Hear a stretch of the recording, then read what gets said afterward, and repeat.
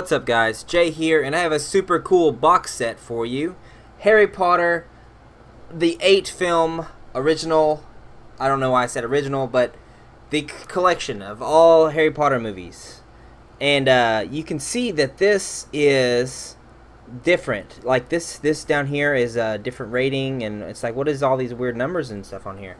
This is actually a UK version of the movies, which is not any different than the other movies. It's just that the packaging and the film rating and stuff, it's just from the UK, right? So it's rated, I guess this is 12 for meaning 12-year-olds and under, maybe, you know, disturbing images, or it's their rating system basically. But this is a super, well, what it is right now there's a super cheap deal on Amazon. This box set has the Blu-rays of all 8 Harry Potter movies for $43. And since I have Amazon Prime, I didn't have to pay shipping or anything like that. So just $43 I paid for all 8 movies on Blu-ray, which I don't have a collection of the Harry Potter movies, which I want to have. So now I do have it. And look at this freaking box art. It's so freaking cool. It's like, I really do dig that. And it says 20 years of Harry Potter magic. Has it been 20 years since Harry Potter came out? That's crazy. This was kind of a deal that came out, I guess, to promote Fantastic Beasts, because it still has a sticker on the front here, which it's been out for a while. The Blu-ray of that is out. So it's cool. Let's just open this up and see what's going on. My package is already ripped from when I opened it from the other package. It was already kind of tore on here, so I don't know. I guess whoever was shipping this in my town, they just kind of, I don't know, they threw it around in the back. I don't know what they did, but let's open this up, and I'll give you a good look at what it is. It's actually really shiny once you get the plastic off. Oh my gosh. Really cool. Really cool. Wow, it looks a lot better without the plastic on there. So there's from the top. This might actually be like a long review of this, because I'm gonna look at all the discs and everything in here. You can't really see that, but that's just showing you year 1 and all the different movies. Let's take this out of here, and let's look at the movies and everything else. Okay, cool. So this is actually, I forgot to mention this. This is a 16-disc Blu-ray set. It shows it down. It says down at the bottom, 16-disc Blu-ray set. It's crazy. And you take off the slip cover there, the cardboard slip cover, and let me see if I can show this the right way. Here we go. It shows all the years, and it's that's pretty cool. Let's see if I can take one out at a time and show you. So this one has the Philosopher's Stone. It actually is the Philosopher's Stone instead of the Sorcerer's Stone, because you all know that probably. If the Philosopher's Stone is the UK release of it. Then on the other side, we have Chamber of Secrets, which is the second movie. Look at that. It's pretty sweet. And it actually gives a picture of the chamber. See, this is awesome. This is what I like about a box set.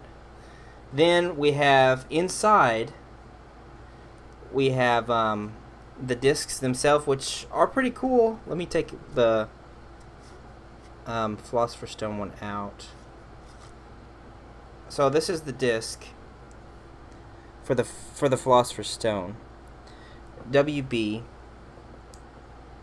I don't know if all of them will look like this or not, or they may have different art on the front. But what I'm not a big fan of is this cardboard thing to put the movies back in, because it's hard to get the movies back into that little cardboard sleeve, and it's like, it's a pain in the butt. But I mean, it's legitimately a box set, right? Because this is a freaking box. But then below it on each one is like the special features discs. This one is Creating the World of Harry Potter Part 1, The Magic Begins. So that's pretty cool, and that's on Blu-ray as well. So if you're a big Harry Potter fan, I mean, this is so cheap for a box set, because I looked at other box sets before, and they're like $70 or $80 for the movies, and it's like, this is $43. And what I forgot to mention is that these are, what it says, they're region free. So that means you can play them on any device, because if they weren't region free, Blu-rays and stuff that you buy from that are UK or anything like that, they won't work on your Blu-ray player. But these ones are supposed to be, I had like a burp there. These ones are supposed to be region free, and I will make sure I try them out and let you guys know that it does work for sure. Harry Potter and the Prisoner of Azkaban, which is a lot of people's favorite movie. Actually, on the flip side, The Goblet of Fire is my favorite. I actually like that one better.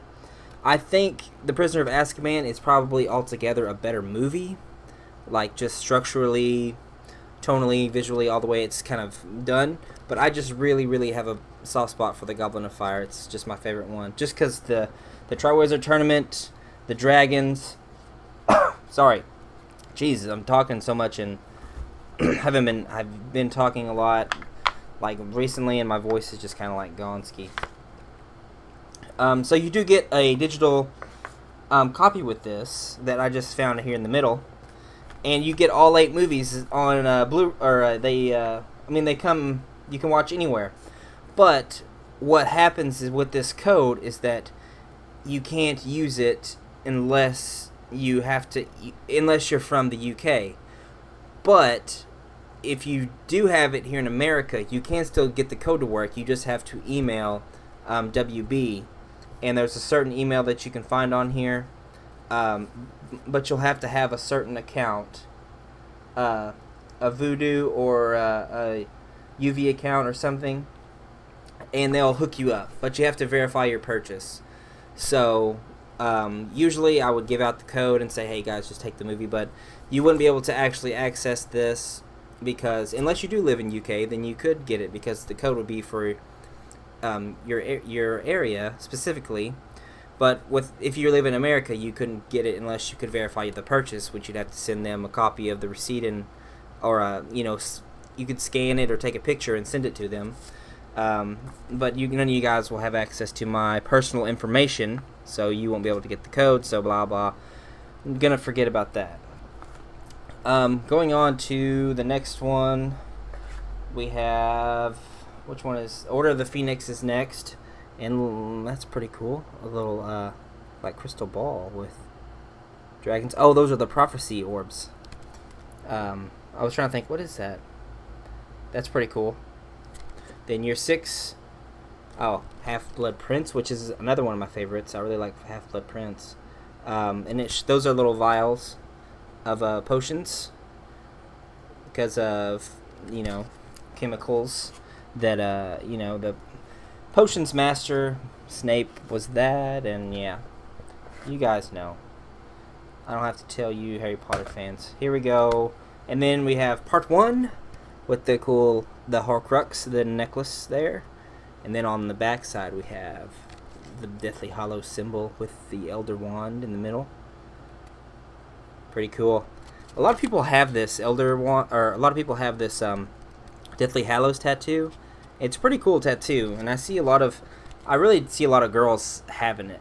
They have it, and I guess there is quite a bit of girls that are really big Harry Potter fans. Don't know how that happens or why. I guess, but no guys really have the Deathly Hallows tattoo. That's all I'm saying. So that's pretty much it for the unboxing. I didn't show you all the discs, but they're all the same. They are all the same in here. Oh wait, no, they're not. They do have different things on them. The discs are all colored the same. They all look like this, but they are different a little bit on the just on the special features ones. The special features ones for Order of the Phoenix, you can't even probably tell from the. Here, let me see if you can tell. You probably can't even tell from the. You can a little bit, but that's like a phoenix symbol, or I'm sure it's a phoenix on the disc, but it's kind of in the background.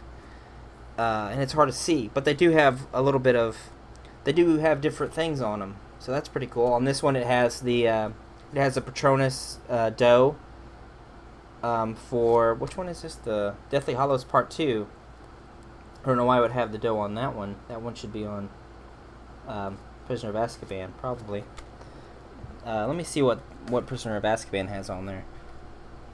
See, I'm just going all crazy now, and I'm not even... Here we go. Prisoner of Azkaban. What is that? It looks like, I don't even know what it is. I can't even tell what that is. The fire one has a Goblet of Fire on it. Why does this have something weird on it?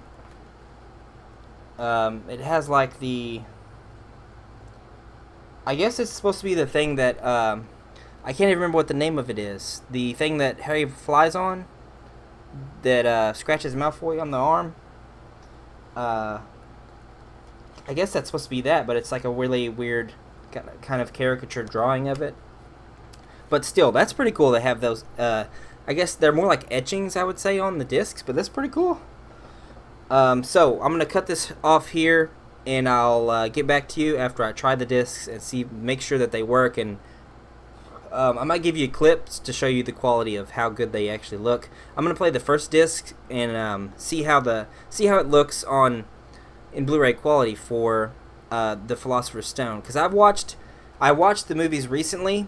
I just got them from my local library because they have all the DVDs there, and I just got the old DVDs, and man, it looks terrible. It's so bad. Just standard 420 quality for the first movie, and it's bad. So I'll include a clip of the movie and show you how good it looks on the Blu-ray. So I'll be back. Stay tuned for that. This is a clip from the movie here. What is strange about this is that when I first started it, it just starts the movie. There's no title menu. It just starts the movie. For real. This menu that you get at the bottom is the only thing you get. If you see this thing, the Gryffindor house sigil is over here that is actually highlighted, but you just click on that and it just goes off. It doesn't take you to a menu or a title menu or anything. It just goes away. If I hit scene selections, it pops up from there, and of course you can select the scenes, which is pretty standard and easy, and it looks nice, the Gryffindor and everything. I like the colors, but it's so... And then you do special features, and the movie doesn't stop playing. It's still playing in the background. And there's all these different things. I like all the features. It's like, what is this even language? Slovinsky? What the heck is Slovinsky? No offense to any Slovinskys, but like, what is that even? And then additional footage and a lot of special features just on the regular disc. This isn't the special features disc. It's the actual disc for the movie. So there's still a lot of things are on here. It's pretty crazy. But it blows me away that there's no special feature, or there's no title menu. What the heck? But it has English for subtitles and English Dolby True HD, which I guess sounds pretty good. I guess it's probably upgraded. English PCM, I don't even know what that is. English Descriptive Narration. That's just like where they'll describe the movie to you, which is pretty cool that they have that as an option on here. But that's just so crazy that they don't have a title menu for you for anything. It just completely starts the movie. I can pause it, and I can look at all this other stuff. But if I bring up the special features menu, the movie will still play in the background. It's just so crazy to me. That's not that it's a terrible thing. It's just weird. It's strange. So I'm gonna test out some of the other discs and see if they're the same or if they have a different feature. So, but as you can see, it's playing just fine. So no issues. And this may be a UK thing, that UK Blu-rays don't have an actual title menu. They just start the movie and they let you do the options from the just on the movie itself. Yeah, just kind of flabbergasted. So I'm gonna shoot it back to real picture me, and I'll explain what else is going on with the other discs. So I checked out 3 of the discs. They all work. The region-free thing is good so far. I'll give an update video if I try one of the discs and it doesn't work later on. But I will do that. But 3 are working fine, so I'm sure that all of them will work fine.